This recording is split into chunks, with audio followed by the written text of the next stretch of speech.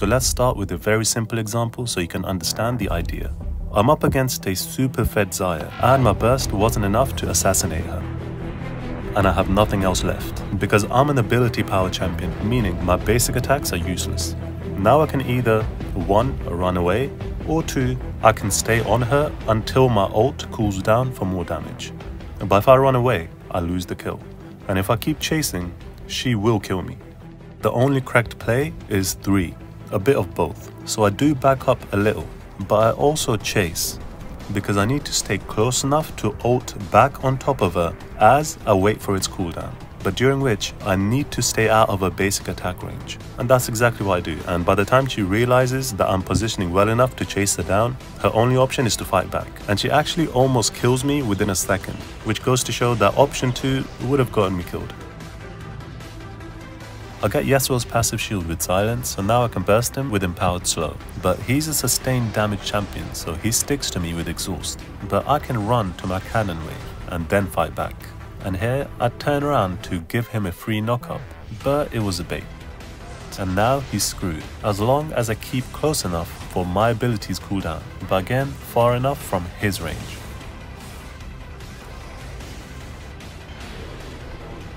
But can I do the same against a fed Yasuo that has already killed me 3 times because I was playing too aggressive, which usually works but not against players who know how to punish over-aggression. And he has also taken first tower already at 5 minutes, so now I'm going to play extra careful and only punish his mistakes. He goes for the minions, so I can safely proc his shield and bone plating and then wait for them to time out before attacking again.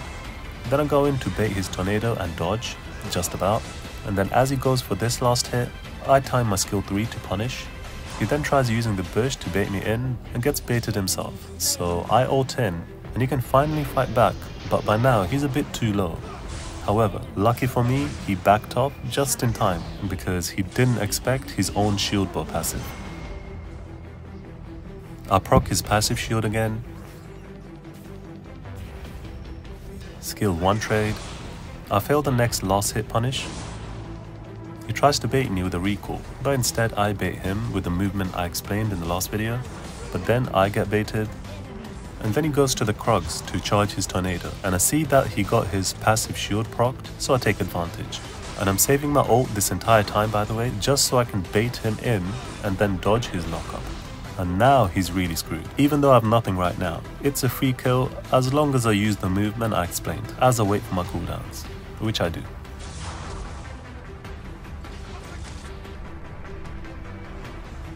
I use all my burst, but now Fiora can run me down with her superior damage per second, but I can fight back next to my tower. From here my goal is to stay out of her range where she's clearly stronger. However, I need to also stay close enough as I wait for my cooldowns. If I back up any further, then she'll be out of range and I lose my kill. So I chase her down. When she turns on me, I need to back away from her range.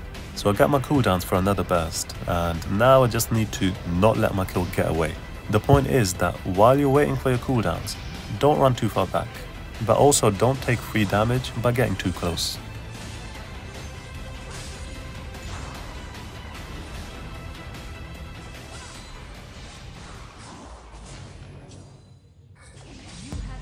Now for a more risky example. So I made the mistake of thinking Kai'Sa was alone, and now I have to flash before I take too much damage.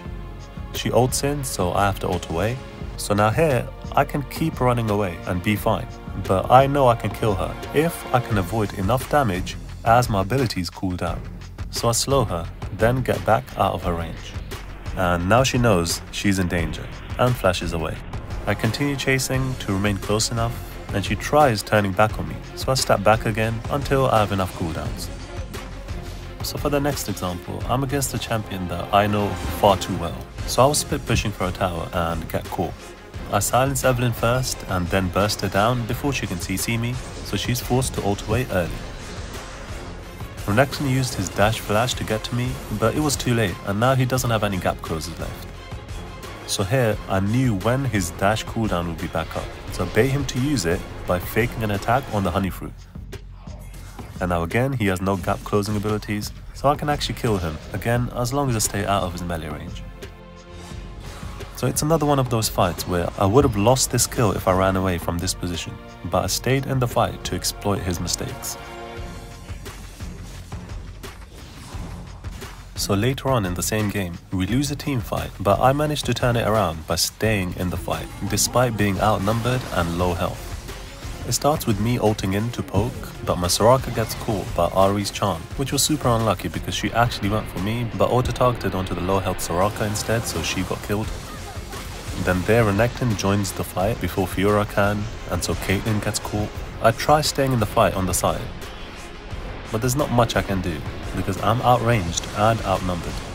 But I'm stubborn, so I stay in the fight and keep positioning aggressively because I still have stasis for defense, and the only real threat is Ahri's Chant, so I just need to stay away from her.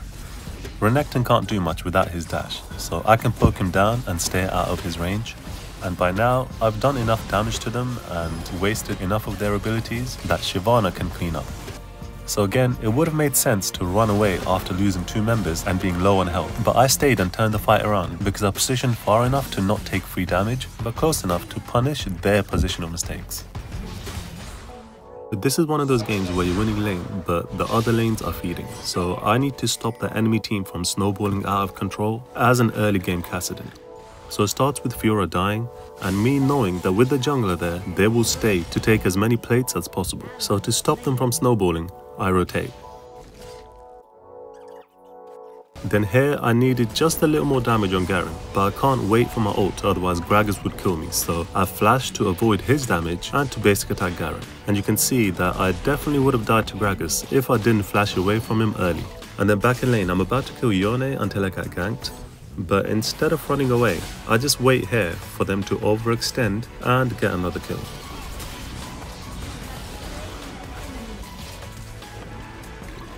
And the next play was in my last video where I was using all my damage and then trying to stay close enough as I wait for my cooldowns, while also avoiding his damage. But like I said, my team is getting destroyed, and they just got first blood tower, so they're snowballing out of control. And with that lead, they go for first dragon. And for some reason, my team wants to contest, even though I have 0 mana. This was actually a bad macro call by me for not having recalled already. So from here, I need to pull off a miracle, otherwise this game is completely over if my team gets killed.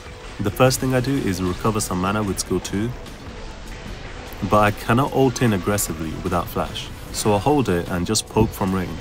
But I use my presence to zone away their fed Jinx from following up on this fight, and as she backs off, I try to get in position for exactly when my cooldowns return.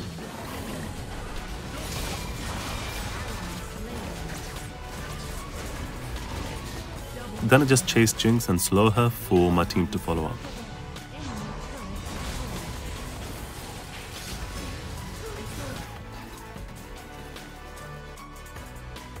So next fight starts as I get caught by Garen, but I save my ultimate and bait him into the pit. Then I ult to my team, and now he's screwed because I can easily keep my distance as I chase him. And when I see Gragas, I know he's gonna ult to save him, so I sidestep. But all of a sudden, their entire team shows up. I position aggressively to hopefully pressure them off my team. Here, I'm basically baiting their attention onto me, because when they turn on me, I can just ult away.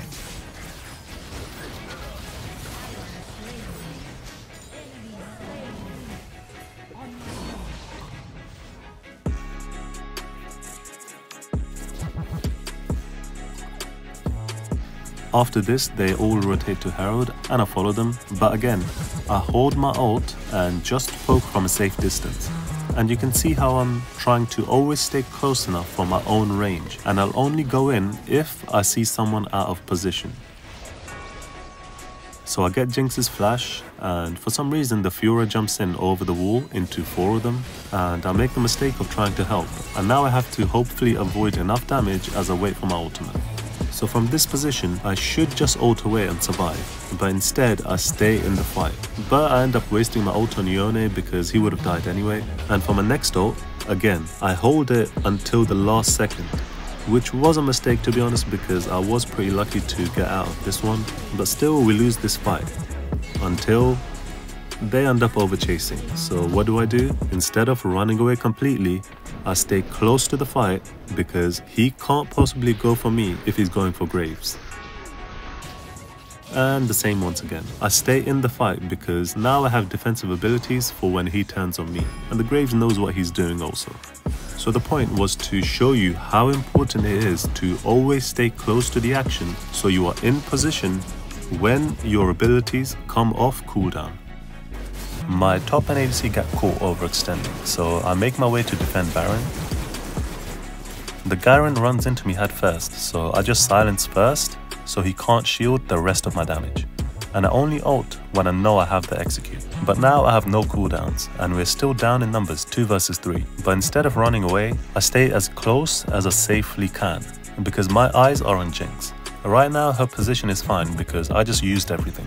But a few seconds later, that same position is a mistake. So I flash ult and assassinate the Jinx. And now we get Baron instead. So you can see the difference it made by just staying close enough to the fight and not running too far back. The point is to stay in position to exploit the enemy's positional mistakes. My next guide covers in detail how to roam the map and gank other lanes, which can be done from any lane. And the guide is currently up on Patreon for early access for those of you who would like to support my work.